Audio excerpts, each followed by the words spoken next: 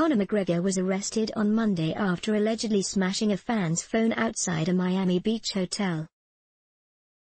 The Irish mixed martial arts star was held on strong-armed robbery and misdemeanor criminal mischief, a Miami Beach police spokesman confirmed. He was detained on a £5,300 and £755 bonds respectively.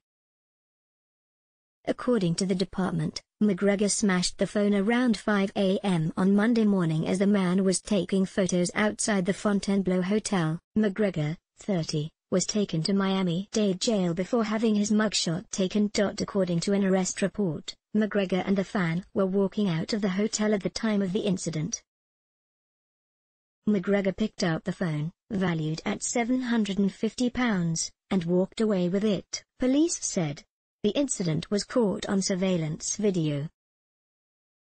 McGregor was not arrested at the scene but tracked down to a Miami Beach house where he was understood to staying with his girlfriend, Dee Devlin, and children. The fighter has jetted his entire family out to the States to celebrate his mum Margaret's 60th birthday. His arrest comes just days after he finished community service in New York after he was ordered to undergo anger management following his guilty plea deal with U.S. prosecutors for disorderly conduct last July. McGregor found it humbling to do manual labor, said Pastor Clive Neal at the Bedford Central Church, where the fighter worked from Monday through Friday last week.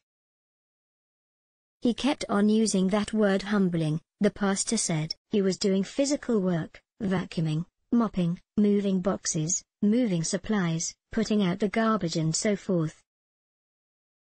He was quite patient in rubbing down the brass, polishing with spray and a cloth. He has enough strength in his muscles to do that. The Irishman has earned millions of dollars from lucrative bouts in Las Vegas and New York since becoming a champion in 2015. He has an estimated wealth of £24 million.